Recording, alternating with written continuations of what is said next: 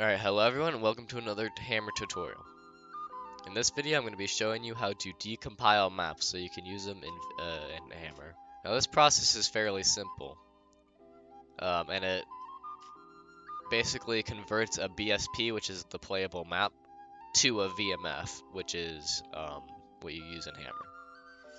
Now what you want to download is BSP source, which I'll leave a link in the description, and basically you want to open it. Let me just you want to have Java installed for this also.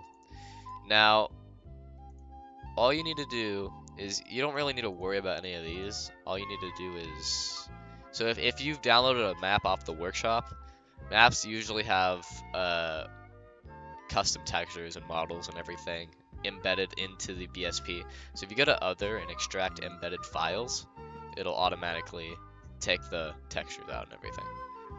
So when you go to files, you can press add, and this is where you want to find your BSP that you want to turn into a VMF.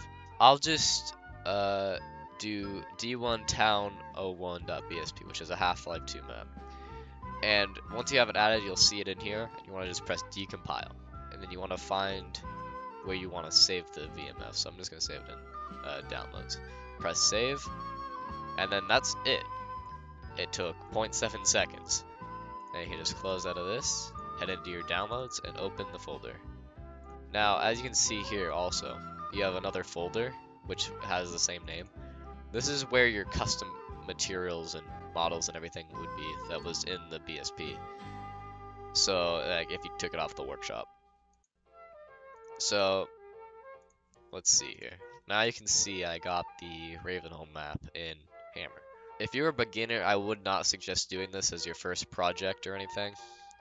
Mainly just because, like, there's a lot of issues with decompiling and lots of things can happen.